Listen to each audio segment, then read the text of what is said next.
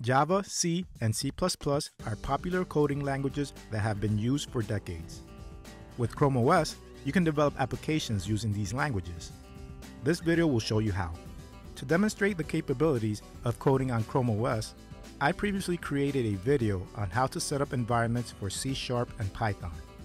Since then, I've had viewers ask me about setting up Java, so I decided to create this video to show you how to set up a Java environment and also an environment for C and C++ coding. So let's get to it. Let's start with setting up Java and also assume that we have a fresh install of Linux on ChromeOS. If you don't have it installed, check out my video on how to install it. So open up a terminal window like I have here. It's good practice to get all the latest package information from the installed sources. Do this by typing sudo apt-get update. When that's done, upgrade any currently installed packages to their latest version by typing sudo apt-get upgrade. After that's done, we can start setting up the Java environment. Let's start by installing the Java Development Kit. Type sudo apt-get install space openjdk-8-jdk. This will begin the install. After it's done, let's confirm and see if Java is installed. Type java space -version. You should see some Java information confirming that the install worked. We now want to install Visual Studio Code. Head over to code.visualstudio.com and click on the button for the .deb download. A download will begin, as you can see here at the bottom right. When it's done downloading, open up the Files app and go to the Downloads folder. On the downloaded file, right-click it, and then click Install with Linux Beta. A new pop-up will appear. Wait until you see some information show up about the package you are installing. Then click on Install. The installation progress will be shown to the bottom right. There, you will also be notified when the installation is done. Now open the App Launcher and you will see a Visual Studio Code icon. Click on it. So we have Visual Studio Code installed. Now let's install the necessary Java extension for it. Click on View, then click on Extensions. In the search box, type Java Extension Pack. On the results, click Install on the Java Extension Pack with Microsoft as the publisher. This will actually install several extensions that will help you code in Java. When everything is done installing, you can now start coding in Java. Let's create a folder where our Java project will be saved in. Click File, Open Folder. Here, I'm going to make sure I'm in my home folder. To create a new folder, I'll click on the New Folder icon and name it HelloWorld. Click Create. I'm automatically put inside the HelloWorld folder, so I'll now click on OK. Now I'll create a new file and name it helloworld.java. The file automatically opens, so now I'll type out a simple Hello World program.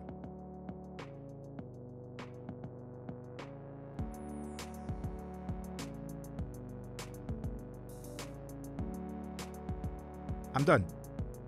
To run the program, right-click on anywhere on the code window and then click on Run.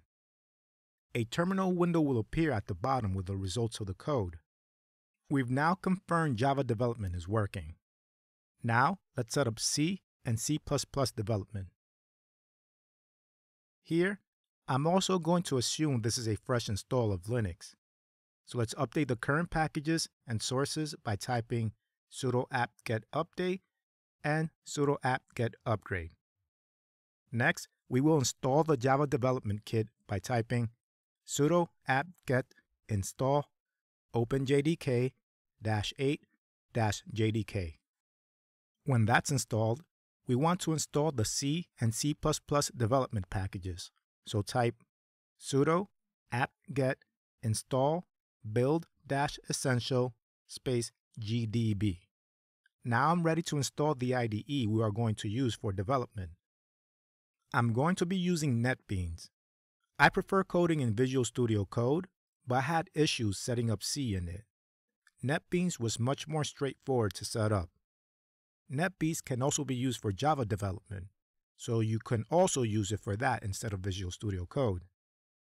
I'll go to netbeans.org so we can download it from there.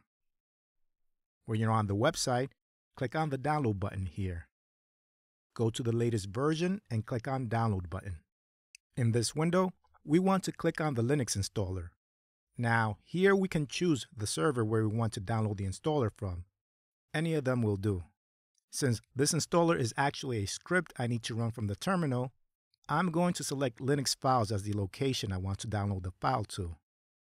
When the file is downloaded, I'll open up a terminal. I downloaded the file to the root of my home folder, so if I list its contents, you can see the file listed here. Currently, we cannot run the file because it is not executable. To set it to be executable, I will type chmod +x and the file name. Now the file can be executed. And to execute it, type // and the file name. Now an installer window will show up. Click Next here. Accept the license agreement and click Next. Here, I get to choose where the application will be installed and the location of my Java development kit. The defaults will work just fine. Leave everything as is on this window also and click Install.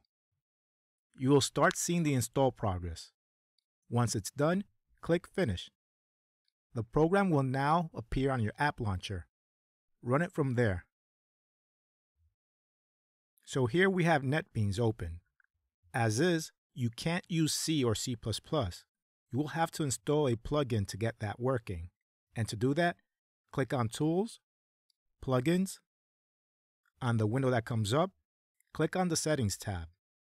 Here, check off NetBeans 8.2 Plugin Portal. Now click on the Available Plugins tab, then click the Check for Newest button. Wait until it's done checking for new plugins. Now, if you see here, there is a C/C++ line that shows up.